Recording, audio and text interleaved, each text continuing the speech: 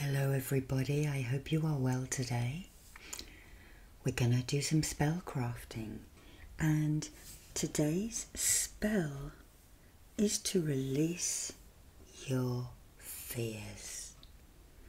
We're going to use some tarot cards, which I'll talk about in a moment. We're going to use some rosemary, which most people have in the cupboard.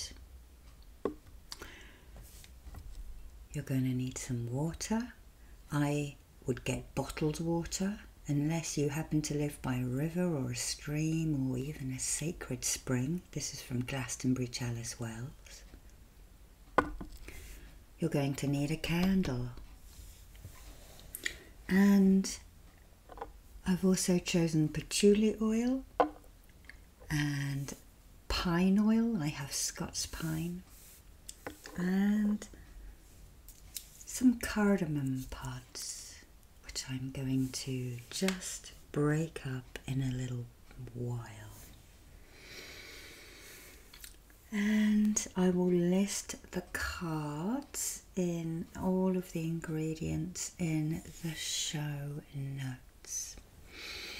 So settle down and let's do some grounding.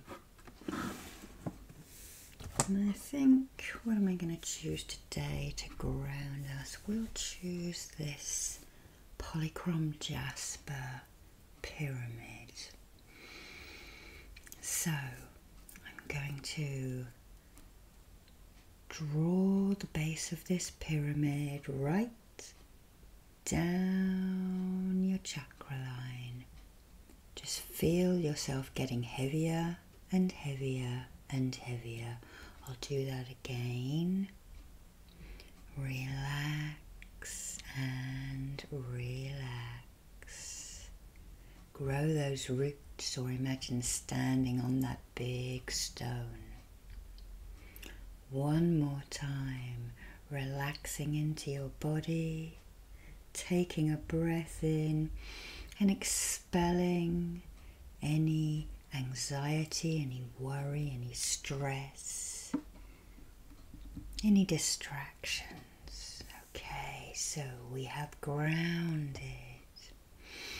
Take a breath in. Now we need to protect. So imagine that fire at the center of your being and push the flame outwards to the front and the back, above and below. Glow and grow that flame within you, pushing everything that doesn't belong to you out. Push the flame outside your auric field so that you expel any negativity, any emotions, any anxieties that aren't yours, and some maybe that are yours, but we're going to work on yours in a minute. And now we're going to draw the elements today. We're going to create a circle, and I'm going to use this black walnut wand. And black walnut, for those of you who don't know, is a poisonous tree. It creates boundaries around itself. It is poisonous and it poisons the land around it so that no other trees will grow up within its root systems and suck the nutrients out of the soil. So it is a very good tree to use for facing your fears, which this is particularly about, creating boundaries and protection. So we're going to summon up the energy in our solar plexus, and we're going to create a circle around us now. We call in the guardians of the north to guard and protect this circle. We call in the guardians of the east to guard and protect this circle. We call call in the guardians of the south to guard and protect this circle. We call in the guardians of the west to guard and protect this circle. We finish the circle off. We ask Grandfather Sky to guard and protect this circle.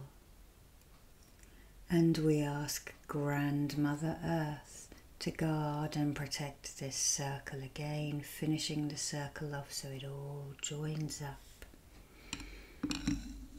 We're going to place our wand here.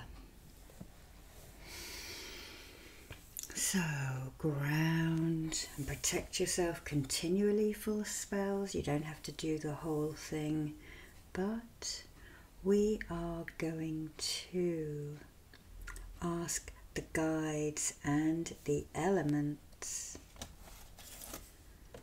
to come in today and to help us. Now, we need to start preparing. So, we're going to go for the fire. And the fire is the rosemary. And rosemary is good for exorcisms, healing health, love and purification. So there is about a teaspoon in here.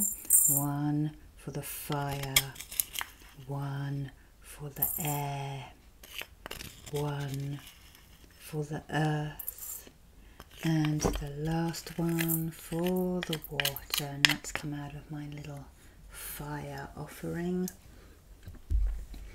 Now, cardamom is something different. Here we go with, I'm going to take 4 pods, 1 for earth, air, fire and water again. And they come in these little pods, so we need to break them up. So we put them into this mortar, and I would suggest that you put a piece of fabric, and we are going to grind.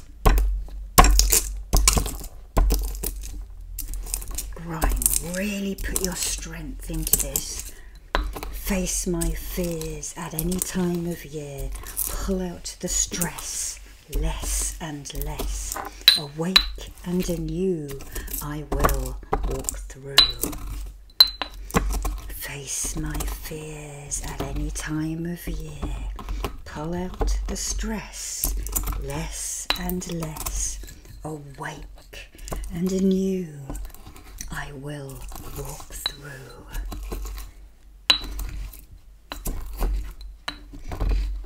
Face my fears at any time of year. Pull out the stress, less and less. Awake and anew, I will walk through. Now let's just take out these husks. So when you're doing spell work and you're preparing things, really feel it with your solar plexus, okay? Because the more energy you can put in, the more wishing, the better it's going to be, and the more preparation. I pretty much spent all of yesterday preparing this spell, researching in books and things like that. The moon phase would be a waning moon, maybe as close to dark moon as you can get it. I will be posting this a little bit early so that you can get it ready and do it yourself, or I can do it with you. So, face my fears at any time of year. Pull out the stress, less and less. Awake and anew, I will walk through. Face my fears at any time of year. Pull out the stress, less and less. Awake and anew, I will walk through. And we are going to visualize with the cards whilst this is burning. Face my fears at any time of year. pull out the stress, less and less, awake and anew, I will walk through. Okay, we do it once more for luck. Face my fears at any time of year, pull out the stress, less and less, awake and anew, I will walk through. Okay. Now, I'm just going to brush off the excess cardamom with my raven feather, which is protective, and cardamom is aligned to the water element, and it is for lust and love. And you're thinking, why has she chosen this? Because quite often the things that we desire most are what we are most afraid of. Okay, so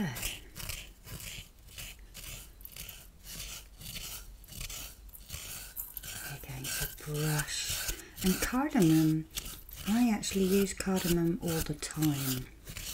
I anoint my fingers with it when I play the sitar, because we have to have oil on our fingers to move up and down the metal strings. So I mix it with turmeric oil because I have arthritis, and it really helps.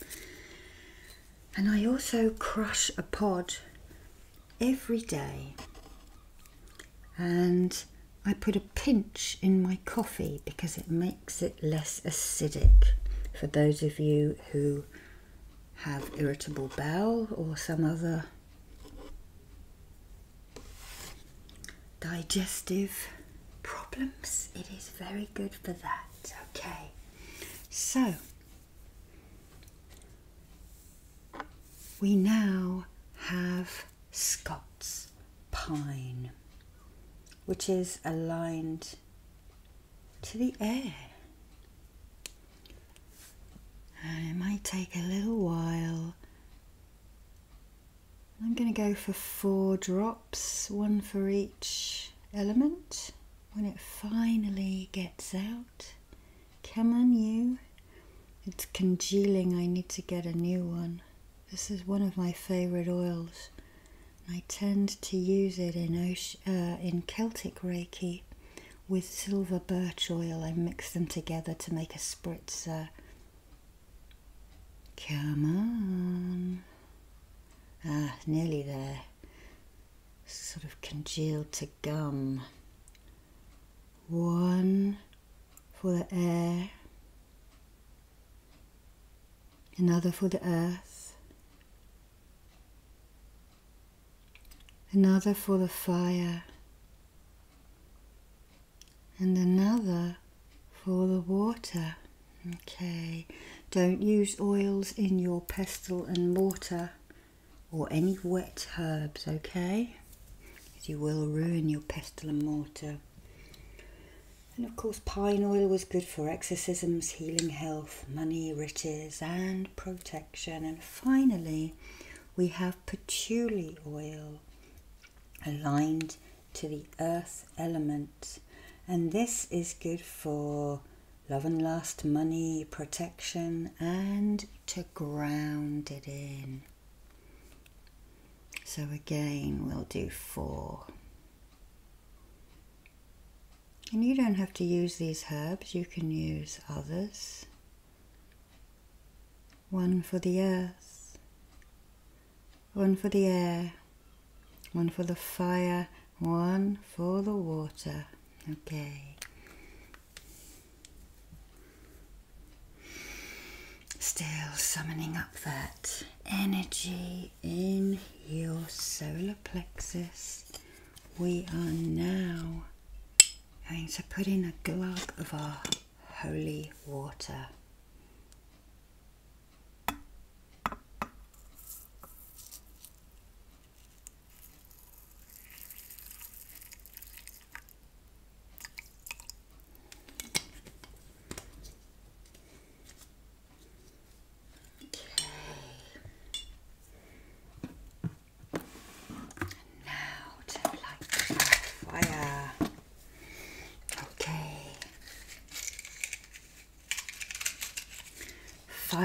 Fire, please burn bright, help set our spell tonight. Give it power so we may flower into our life potential at any hour. Okay. And now we're going to look at these cards. Okay. So, the main card for the spell is the Tower. Now, most people are very dismayed when this is shown. It is revelations, it is a card of release, it is a card of sudden change. Okay, so this is the main card. Then you can pick cards out of the tarot deck that perhaps you are worried about. Here we have the 10 of Wands. Maybe you're worried about the burdens and the obligations that you have to carry in your life. Maybe you are a victim of your own success. Things have gone so well that you are bogged down with those. Next, I've chosen the 3 of Swords. The card of pain, sorrow, separation and heartache.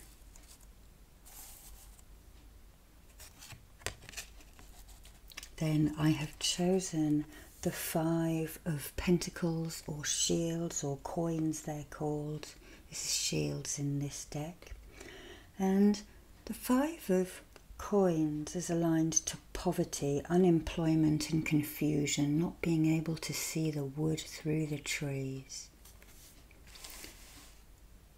Or are you afraid of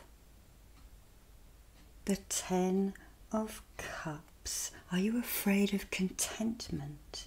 Are you afraid of joy? Are you afraid of domestic bliss? You know, very fine line by what we desire and what scares us. Sometimes things go so well we sabotage them. So I'm going to put this as our main card, and we're going to have these. And I want you now to focus on one of those ones that you are most frightened of, okay? As I start stirring this. And I'd like you to enter the card that you are most worried about, the one that you fear the most. Move my hand so you can see. Select an aspect in the card to focus upon. And then imagine a zipper on the aspect of your fear. So enter into the card and focus upon what it is you are most worried about. Okay, I'll read those things out again. The 10 of Wands. Are you afraid of your burdens and your obligations? Are you a victim of your own success? The 3 of Swords. Are you afraid of pain and sorrow and separation and heartache? The 5 of Coins. Are you afraid of poverty, unemployment and confusion? And then the 10 of Cauldrons of Cups. Are you afraid of contentment, of joy and of domestic bliss? Have a look at those cards now. Focus on one of the aspects within the card. Maybe you want to focus upon the bent over back and the heaviness of the responsibilities. Maybe you are going through that heartache, or maybe you are in a blissful relationship. Maybe you're worried that you won't be able to feed or heat yourself. Focusing on that fire. Or maybe you are afraid of that wedded bliss, that happiness, that joy that we can, if we open up, experience. Remember, whatever it is you're worried about or whatever it is you're going through, life can change. It does change very often. Focus and imagine a zipper over the aspect of your fears and unzip that zipper. Now look to the fire, look to the tower, hear the crack of thunder, feel the heat of the lightning and imagine smelling the smoke as your fear is turned inside and out. And now gaze at what lies opposite that fear. If you fear the heartache, gaze at the contentment. If you are worried of the contentment, gaze at the heartache. If you are worried about your burdens, gaze at the castle where you can put down your load and ask others to help you. If you are afraid of the poverty and the unemployment and the confusion, gaze at that light or one of those coins. Focus on it. Feel it. What does it look like? Your fear, as you move away from it, is now in an opposite state. Now walk towards your goal. Dwell within it. Breathing in and breathing out. Breathing in and breathing out. Breathing in and breathing out. Face my fears any time of the year. Pull out the stress, less and less. Awaken and anew. I will walk through. Facing my fears at any time of the year, pulling out the stress, less and less. Awaken and anew, and I will walk through. Taking that breath in, focusing on what you fear. Visualizing walking through it to the opposite state. Hearing the crack of thunder. Feeling the heat of lightning as it bursts through those fears and disintegrates them. Smell that burning, that purging of your fears. And incidentally, you can pick any of the other tarot cards if you fear those. I just tried to pick some that I know most people probably worry about. I would just probably pick one at a time for yourself, but because there are many of you out there and we all have different issues and different worries, I picked one from each suit. But I suppose this could be a path working, couldn't it? You could do most of the cards if you wish to. Take a journey through the tarot deck. All of the suits and indeed of all of the major arcanas. For instance, if you fear change,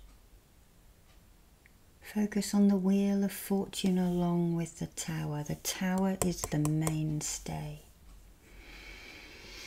Okay, so let's just... And I'm going to pick up, this is my grimoire, this is my Book of Shadows. Okay, ignore the scribblings, I'm just going to show you this so you can say it with me. Face my fears at any time of year, pull out the stress less and less, awake and anew I will walk through. Twice more.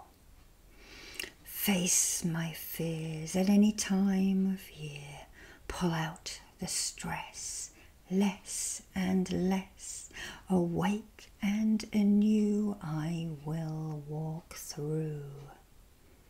And one more for the power of 3. Face my fears at any time of year, pull out the stress less and less, awake and anew I will walk through. Okay, so we are now going to leave this up until the candle burns down, and that tends to be about 2 to 3 hours in my home. If I've got a window open and there's a breeze, then it'll be sooner than that. But as I just stir things up,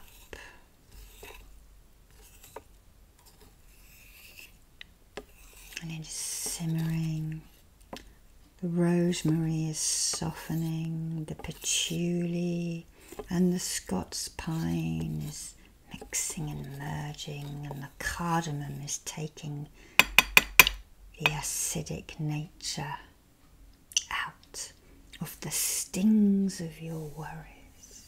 Okay. So ground in this healing spell. If you go like this and bring it into you, bring in the energy within you, into your third eye where you worry, into your throat where you hold subjects and conversations, into your heart, into your solar plexus, into your sacral and emotional center, and then finally into the root. And you're probably thinking, why didn't she do the crown? Because most people's crown is intact. It is that connection, that hotline to the Creator and our guides and our angels. Okay. So I'm just fanning some of this energy, sending a little bit of Reiki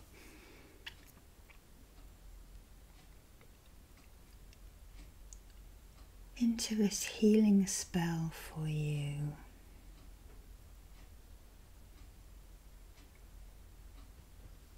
And even though I'm going to set the energy of this spell for when the candle runs out, I'm going to take the circle down,